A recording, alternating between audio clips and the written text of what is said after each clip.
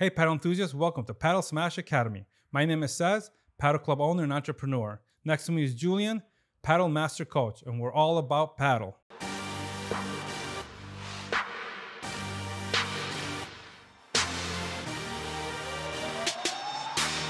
Whether you're new to the sport or an experienced player, you've come to the right place. Our goal is to provide you with paddle news, tournament outcomes, product reviews, and video lessons to take your game to the next level. So grab your paddle and let's get started at Padel Smash Academy.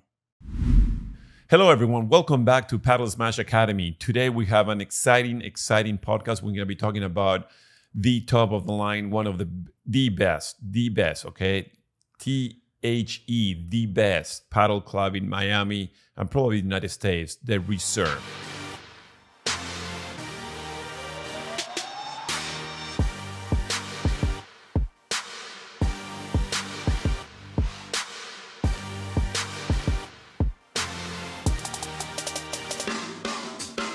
We had a pleasure to talk to one of the, marketing? I think she was a manager there, Erica. Manager Erica, and Cesar will give you an... and we got the lowdown. Yes, the lowdown. All the information at the Reserve, because I think there's this big, a lot of rumors, right? A lot of rumors, questions, this and that. And I think we talked about Reserve Padel Club before, and that was... and they've been changing so much, changing their policies, and I think they're going on the right track. And so I got a lot of great information from her, and I want to thank her, number one, and the club. And I'm really considering to be a member there because I just love their model. Today we went over there and we saw Diaz and Selingo playing there. Yeah. It was Juan Martin Diaz was there playing. Yeah. Selingo was there playing. Yes. They were playing with Gabi and Willie. Incredible to watch him there. Yeah, I mean, it's pretty amazing. Yeah. So I think the first thing is, I think we went over price, right? It was a $5,000. Yeah, but let me say something. I Yeah. just want to add, this was my first time. I was just there today, and it was my first time. It was mind-blowing how that place it is. I mean, it is the best paddle club in the United States by far. I mean, it's such a beautiful, beautiful place. The view, the level of playing, the service, I mean, the food, the ambience, you want to stay there forever. Honestly, I had when you walk into a place and you feel like you belong to it, that you want to stay there, you don't want to run away from it. That's the way I felt. I want just to stay there. I can stay there all day long, just watching great paddle. And they were doing lessons, they were doing clinics, they were doing these, top legends playing paddle next to us, and everybody was getting photos. Truly a spectacular experience from me. So sorry to interrupt. Wow, you. Julian, you were pretty impressed. Yes. Huh? Yes. I mean, you should have went there on Friday night. Wyclef was there. Oh, really? Yeah, they had an exhibition game. I mean, it was amazing. They had a DJ from Brazil. It was a music week here in Miami. Unbelievable. You missed out. Yeah. Well, now he's going to be a member, so might as well I'm going to start going more often. Yeah, you'll be my... And you can give us the juicy thing that is happening there. Definitely. So we're going to do that right now and give you some more information. So I think we went over this last time. It is $5,000. But it is a pop-up, business kind of a club meet, which means that, they temporarily have that space. It doesn't mean that until end of June, but it doesn't mean that that's it. They are obviously, reapplying to be there for another 6 months or another year, which is most likely going to happen. I think it all depends on what they're doing with that location, if the owners will eventually sell it or not. But I assume it's going to get extended. Hopefully it does. But they've been working on another location that's going to come out 2024, a little bit up north. So I think this is kind of like the tryout, and they're kind of building their members for that club. But we're hoping that this club here in Reserve is going to extend up to 2024 until they have their new club up north. So that's kind of what I got from it.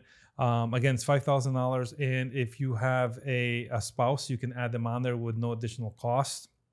Okay, which is great. They have yoga and they have all these events every other week. They have a league there as well. So as a member, you get 20% off. Okay, the courts, you're able to play in court 1 and 2, which is only offered to the members. You're also offered to be coached by the 2 top coaches there, Will and Gabi. So these are all kind of the benefits that you have as being a member. I think their plan is to be more specific on who they want as members and get a certain amount of members and not, not get too many members where the members won't be able to benefit. Let's talk about prices. So how much is it for a court time and all that? So the court time, I believe she says 150, right? 150. Yep. For an hour and a half. An hour and a half. And then you get 20% off. Yeah, but she said something that it's for an hour. That was $100. $100 for an hour. Yeah. So. And then you get 20% off if you're a member. Okay. But you can reserve a court for an hour or hour and a half, because Wynwood and the rest of the places is hour and a half. I believe that they tell us an hour just so it seems a little bit less, but really you're reserving the court for an hour and a half. So when you call, it's an hour and a half always. Yeah. Okay. Yep. And then, So how much is it for an hour and a half? 150. 150 for 3 people. And then, for 4 people. 4 people, I'm sorry. And then you get 20% off if you're a member. Okay. So which is not bad. I mean, no. it's pretty reasonable.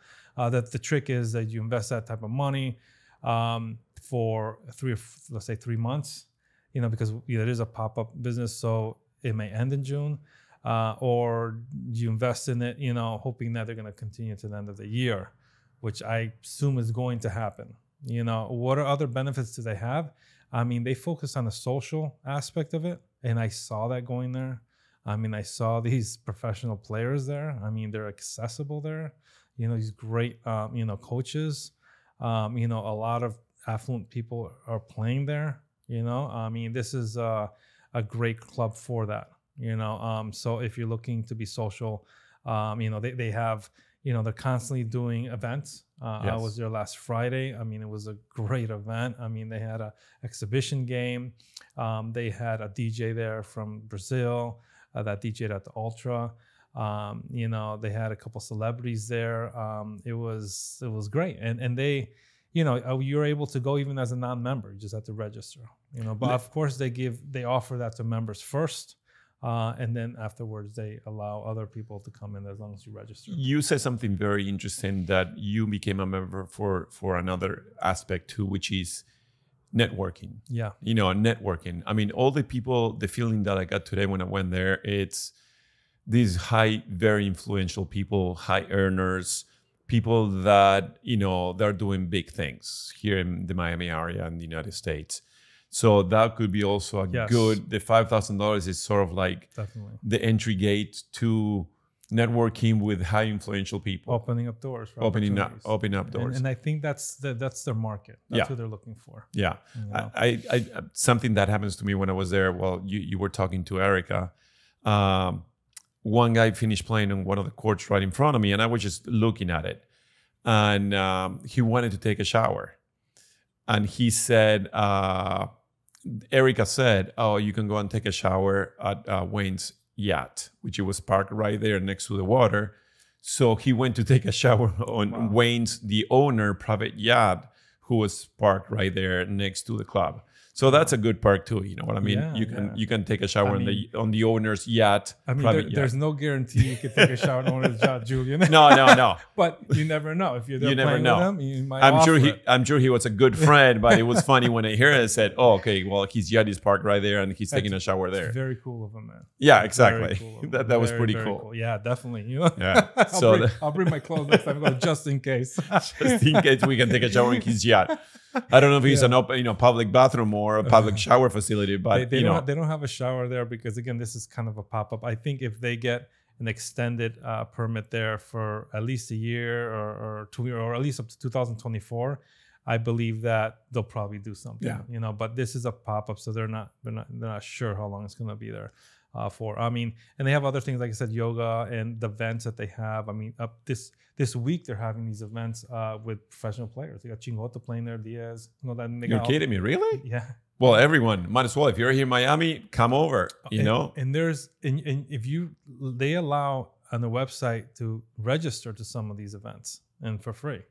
So we're gonna put the link right below. You have to register. You have to be very quick. And the other thing too that Erica told me, which was really nice, is that you can just come in there. You don't have to be a member, right? You can go in as long as you are going to Vida. What is it called? Pura Vida. Pura Vida, which I believe subleases there from them. and order something, you can just sit down and watch, the games there. Yes. So you don't necessarily have to be a member to come in. I mean, you can go to Pura Vida, order something, and you can sit there, eat, and watch some of the games, and just enjoy the area. And so it's this weekend we're gonna have that exciting. I think it's this week. It starts on Wednesday, Thursday, Friday, Saturday. So I'll invite you. Make sure to watch. There you go. I love it. And for you guys, I mean, if you guys are in the Miami area, I'm gonna give you the perfect racket sports plan. Saturday and Sunday semifinals and finals of the Miami Open, 20 minutes from here, or maybe half hour from here. And on your spare time, you can come and watch at the Reserve unbelievable paddle playing by the top professionals in the world. Yeah. Doesn't get any better than that. Paddle and tennis on the same weekend. Wow. It's going to be unbelievable. Yeah, it's pretty awesome. Huh? So come over, check it out. I'll be going. So he's going too. Right. Yeah, definitely. I'm there, man. Well, we had bunch of questions, right, from our viewers. So we're going to go over that, today. Basic question, which is, I get it quite often from my students. What is the most underrated shot in paddle? I think we both agreed on that. We both agree on that. That's going to be the lob, man. The lob is the most underrated shot. It's the most boring, right? But it's the most effective. Yes. I mean, you can use it any times when you're in a tight situation or your partner's out of position. Lob, it gives you time, right? If you got people attacking that net, you don't have to risk doing a difficult shot. You could do a lob. Yes. There's that's one of the best shots, but underrated for sure. Look, in paddle, you have to master the lob, period. And in paddle, we have 3 different types of lobs. So that's why, and there is also a proper technique for the lobs. So that's why it's not just hitting a lob, hitting the ball up, but know where to hit it with a purpose, and there is a proper technique. That's why it's so important for you to take lessons in paddle. One is called the rainy lob or Jovido is the one that goes really, really high, and you see the professional players, and it comes straight down, and it's very difficult to hit. The other one is the fast lob. The other one is the one with backspin on it. So there are certain lobs that you have to master, but it has to be the most underrated shot. In tennis, it's always the last resort shot, and you don't really train it or anything. I mean, you don't. But in paddle, you have to train the lob. Yeah. Okay, and that's why it's the most underrated shot in our case. I think we should do a video lesson on the lob. Yeah, right? Definitely. We should do a video lesson on it. So the next one, I have quite a few, but I think this one is gonna go up to you. If I want to open a paddle club, what should be the smartest approach? Oof, that's a tough one. I think that all depends on if you have financial backing or if you're doing it yourself. If you're just doing it yourself, I would, probably do the least amount as possible so you can get your REO and return on investment back very quickly. If you do have investors and you have other verticals of revenue, then you can do something a little bit better. But I guess it all depends on that. But if I were you, I would focus on how much my fixed cost would be. If you can own the asset, it would be better, the land. And then maybe do something not enclosed, something very, the least amount as possible. And start with 3 or 4 courts, depending on where you are. If you have to educate, the people in that area, then start with 3 courts, and make sure you can add another 2 or 3 if you can. So that's kind of what I would suggest. I think we did a whole podcast on courts. Yes, and I think another aspect of that is location. Location, I think, is very important. Yes. You can be in the middle of nowhere and you won't get any traffic. Right.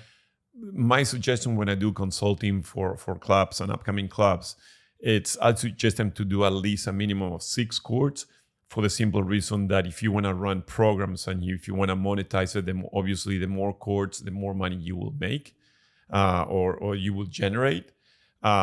So there are different aspects to it, but like he said, maybe do a hybrid type of thing that will go indoor and outdoors will be also very important. I think that's a smarter way to go. Yeah. So for instance, if you're in an area which nobody knows paddle, you're not going to put 12 paddle courts. But let's just say in the area people know pickle. So you may want to do 3 paddle courts and maybe 3 pickle courts, and then kind of convert those pickle players into paddle. Yeah. And then convert those pickle courts back into paddle. Correct. If you're in an area which people already know paddle, then you could put up 12 courts and you're probably gonna do a decent job filling them. So it all depends, like you said, on the location. Yeah. Location nobody knows about paddle, location where people do know about paddle. So, but if you're gonna do it on your own, if you're in New England or an area where it's not always warm, as long as you probably get you probably lose maybe 2 months, but your cost to do something indoors and the time, is too long, and the return on investment is too long, unless again you have investors or other verticals of revenue. Exactly. Subleasing or having subleasing to many people in that facility is another form of the verticals could be offer yoga classes, fitness rooms, other source of revenue. Workout areas. The food and beverage option, it's always very, very rewarding because you can make some good money in alcohol and food. But it has to be a whole package. It's not just paddle, but create that community where they come to the club and they feel welcome and they have different options. And it depends on your model too. You may go with, owning the asset, the property. Yeah. And developing the company, getting a certain EBITDA, and then selling it, and then creating some passive income. Yeah. That's another model to look at. And that's kind of how I look at at paddle.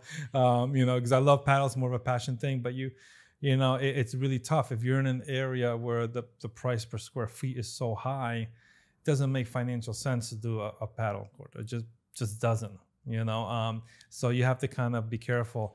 You look at areas like here in Miami and also even in New York, paddle house. It's so expensive, and it has to be because the price per square foot is so expensive. One of the things that is happening is very interesting, and it's happening not only here in the United States, but all over the world. Now paddle courts are going up. And what I mean by that, they're going to rooftops. There are many, many places that they have parking lots where the top floor in the parking lot is always the empty one. And now they are leasing or they're buying those rooftops, and they're building courts there because now you have no more land to build courts. So now you're going up. And that's it's happening in Abu Dhabi, it's happening in Europe, where now they're building courts. We used to have courts in the past, tennis courts and rooftops, and same thing, soccer fields and football fields. In a lot of these areas, if you can prove that those aren't being used, you can easily get a variance for it. Yeah. So that's an interesting concept, for you guys to be looking around. So we can go on this for hours. What will be the right combination and all that, but the potential is there, the love for the sport is there, and it's going to keep on growing and growing and growing. So, all right, what do we got next? How do you respond if your opponent puts you on the fridge every single time? And this is a tough one that everybody struggles. When we play, they always put me in the fridge, right? Exactly. So, and here's the best thing that I tell all my students. You know what I mean? Paddle is very strategic, right? Yeah. So, and always hitting the cross-court shot is always the easiest shot. So let's say I'm playing with Cesc and they're hitting everything to him. So I'm just sitting there getting cold and not really hitting any balls. So the moment he starts hitting down the line, either lobs or hitting down the line, now you're making the opponent who's receiving that shot down the line, he's obligated to go cross-court because always that's the easiest shot for him to do. So that's one of the things that you have to really learn when you're not getting so much play on it, because now they're getting smarter, they're playing to the weaker player. Yep. Now tell your partner to start hitting more down the line, and automatically that momentum will shift to you because the cross-court shot will always be the safest shot to hit. That's a great that's a great tip. Yeah. The other thing too is if you're in a fridge, don't go cold. You got to bounce and pretend like you're hitting that ball because they're waiting for you to get cold, and then they're going to hit it to you, and you're going to make them force error. Yeah. So they get 3-4 shots. Pretend you're bouncing, you're pretending you're in rhythm, you're pretending you're hitting that ball, and so that way when they do hit it to you, you'll be less likely to make them force error. And try to be more active, especially on the net. Try to poach more into the other side. Especially depends on what size you're playing, but it's crucial for you to play more the strategic and then play with your partner more in the strategic, aspect of the game. By just your partner changing the direction of going down the line, which is a little bit more risky, automatically the opponents will have to tend to move to the cross-court side. So we're talking about you being on the left side, right? So Yes. you're going to be hitting. You're getting all the balls. I'm not. You're going to be hitting the ball to the person on the other side, which would be playing also the left, right?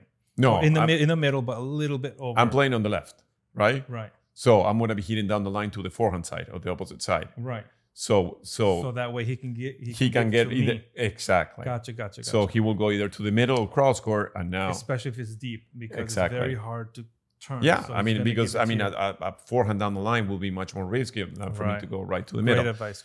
So that will be the best option for you guys to that.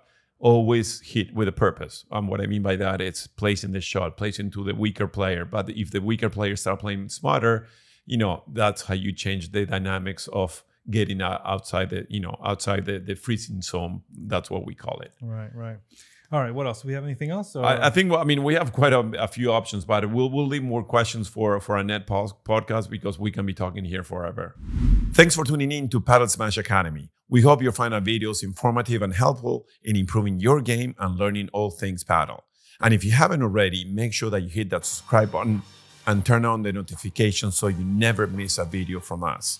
So until next time, keep practicing, keep improving, and keep on smashing that paddle. See you in the court.